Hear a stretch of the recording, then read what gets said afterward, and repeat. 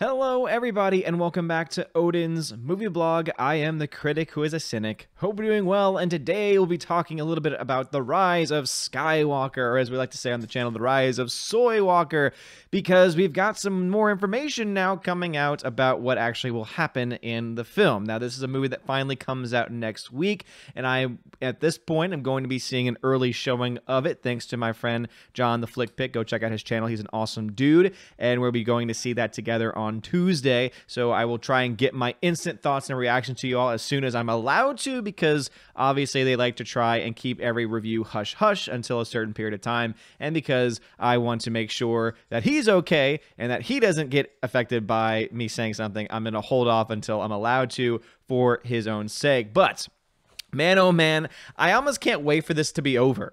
It's like I'm excited to see the movie only so that I can finally say, all right, we're done. We're through with it. The Disney trilogy is officially over. Now, hopefully, we can move on to better things. And hopefully, Kathleen Kennedy and Rian Johnson and all the people that have really been behind J.J. Abrams, that have been behind the destruction of Star Wars, can move on to other projects and let maybe new voices like Jon Favreau's and Dave Filoni's and other people that are doing some pretty good work right now. Not perfect work, but pretty good work with The Mandalorian and things like that instead. That way, we can actually get good Star Wars again. Because if this is to be believed, if this is indeed true, which based on a lot of the, we've gotten a lot of leaks from people on Reddit, things like that, which are always you take with a giant grain of salt. This one to me seems to have a little bit more credibility because it has to do with the rating system. And you all know that when a film is rated, they always have to tell you why a film is rated in a specific way. And so you might have some spoilers here. They don't really tell you the characters that they're happening to or how it happens, etc. But it is still interesting nonetheless. And some of them sound pretty damn stupid. And so, as you can tell from the title from John F. Trent, new Star Wars The Rise of Skywalker plot details revealed, character's face is melted. So we've got some face melting in here. We got some Indiana Jones stuff going on in here. Oh, lordy. Guess you can tell that Kathleen Kennedy is behind this project, which is trying to bring that back. So, as it says, the new Star Wars Rise of Skywalker plot details reveal that at least one character's face is melted by fantastical energy. Fantastical. I love using the word fantastical, but I just think it's hilarious that that's in an official review from the film. The plot details come from the British Board of Film Classification. So this is the British version of the MPAA, which is the Motion Picture Association of America.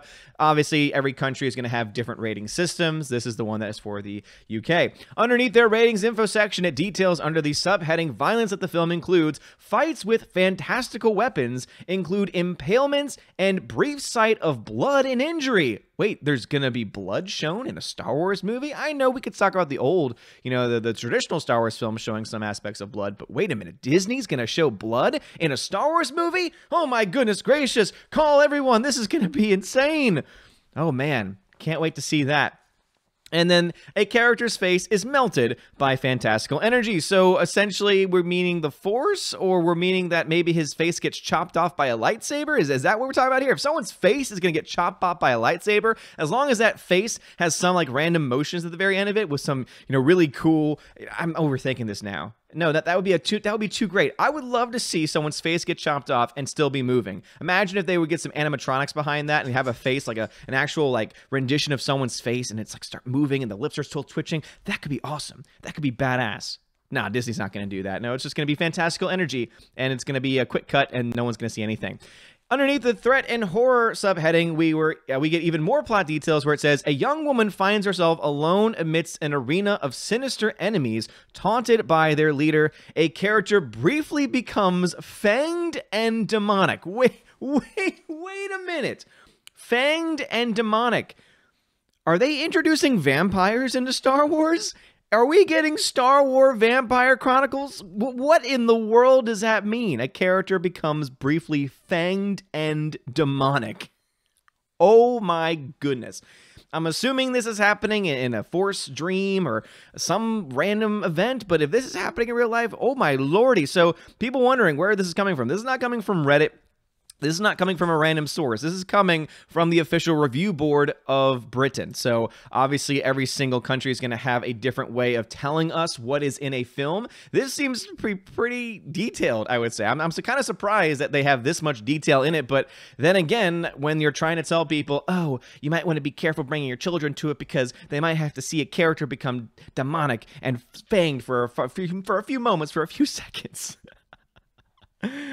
Oh my goodness gracious. So, and here's the actual heading right here from the actual official website. Star Wars Rise of Skywalker is a sci-fi fantasy adventure in which a band of rebels make their final stand against an evil power. And then it says there about the violence and the threat and horror. Fanged and demonic, there it is. There is infrequent, mild bad language, including ass, as well as use of milder terms such as hell and damn. There are mild upsetting scenes. Mild upsetting scenes.